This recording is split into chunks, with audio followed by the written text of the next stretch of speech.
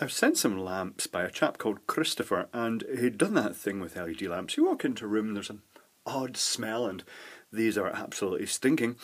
And he noticed that several lamps in the same fitting had all discoloured quite badly, and this is one that looks, I don't know if he's used this one or if it was in the same fitting, but this one looks absolutely immaculate. But these two were just absolutely charred and black inside. So looking at one of these lamps, and you'll have to excuse this multi-adapter, it's the only way I could actually plug this into my bayonet cap holder. I couldn't find the direct adapter.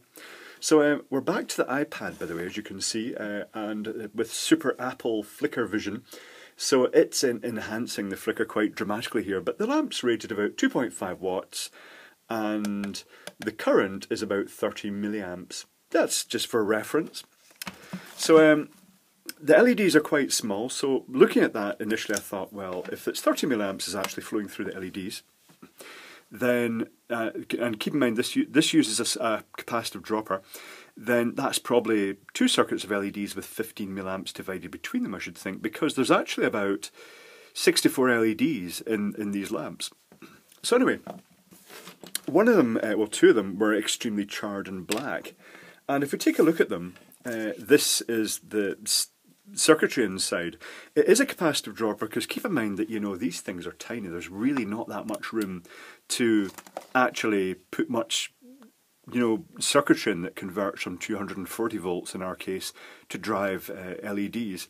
So the other option they could have used for mains voltage is one of those modern chips that acts as a sort of like, it switches the LEDs in banks and also acts as a current limiter, but those things tend to get quite hot, but they do kind of self-regulate as well. And there's another version that just uses a simple current regulating chip that just when it reaches, when it acts as a sort of basically a variable resistor, if you will, that just regulates the current through LEDs to keep the intensity constant, and that requires a fairly large string of series LEDs to make almost nearly the full mains voltage. And as it heats up, as they always do heat up, then that again, it regulates the current down as it, you know, as it senses the heat build up in the unit. So in the lamp. So these ones use a capacitive dropper though, and the circuitry is like this. In fact, tell you what, let's shove that out of the way at the moment, and we'll come back to that afterwards. And I'll bring in the notepad because I have doodled it out as one does. So it's a capacitive dropper, but because of the space limitations, they've used 2 capacitors, these 2 here, and each of these is rated 330 nanofarad at the full mains voltage. And you think, well, this is a 330 nanofarad capacitor traditionally, and then you know, put it next to the little capacitor in that, which is the little sort of grey thing, and oh, that's a huge difference in the size. These must be, I'm guessing these are multi-layer ceramic capacitors just rated for quite a high voltage. I wonder how reliable they are. So you've got the 2 drop capacitors with a 1 megohm discharge resistor. That's this little resistor down here, 105, 10 and 5 zeros, 1 megohm, and that's just designed to, so when you unplug that you don't get a zing off the pins. There's a bridge rectifier, which is this bit here. I could point out on the circuit board as well. There's the 2 capacitors, one either side, and there's the little bridge rectifier there. And fundamentally, after that, all there is this 200 ohm resistor, this one here, 2 0 and 1 0, which is then in series with what I've worked out and followed the tracks to be 2 sets of 32 LEDs in parallel. That, you know, 32 in series, but then the 2 sets in parallel. And if you do the maths, 2.5 watts divided by 30 milliamps is about 83 volts. Divided by 32 LEDs, it works out about 2.6 volts across each LED, which is pretty close to what you'd expect for white LEDs. So what's actually happened here? Well, it's most likely that it started off with one LED failing and going open circuit, and every single LED in this is sort of like the black spot of death, particularly the ones down here. So I'm guessing that one section, because it's more pronounced, these ones don't really have much of the black spot of death, these ones do, and likewise on the other side.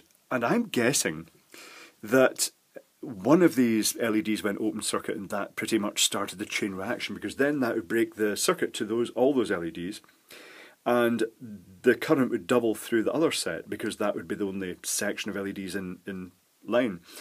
Meanwhile, that LED would have seen about the 83 volts across it, which wouldn't have been much of an issue. They all have got this little black dot of death in them. That's when the LED chip goes open circuit inside, the bond detached or something, and then it just starts arcing over and it makes that distinctive black dot. But it's gone a wee bit further, because then an LED has, presumably with the extra stress of taking twice the current, getting hotter, one of them's gone open circuit, and it's then arced inside, because the open circuit voltage would then be the full peak mains voltage, about 330 volts. And that's what's made them burn up more inside and start tracking between the pads as well, possibly here. I'm not sure if that's just purely down to the arcing LED, but certainly when you consider that if one of these LEDs is arcing inside, then it's going to get pretty hot, just because although the current is still being limited by these capacitors, it's still a modest amount. It's a couple of watts of energy effectively can just burn at that point. And that's what's kind of caused the effect of multiple LEDs going open circuit and arcing and burning. To be fair, it's not gone as far. The capacitors do limit the current to, limit that. So it's not likely to go in far, but it looks messy when these mains dropper type LED arrays do go open circuit. So yes, interesting to take a look at. Kind of very smelly, I have to say. I got back and this envelope was waiting for me, and I opened up and thought, oh yeah, that's quite interesting. I put them down on my bench, and then I was walking around the house and I thought, I can smell something burning, and I was hunting high and low, and these were just minging. Honestly, the smell is just acrid, burnt printed circuit board smell.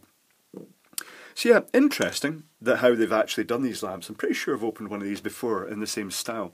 But interesting to see how they fail, and it's the fact that, the arcing is contained in a small area. It's actually split out the side here. It's just popped open. Oh, let's pull that open, in fact. Oh yeah, the smell is just really coming out now. Oh, that's stinking. But yeah, interesting way for these to fail, and but then very common way for these to fail too.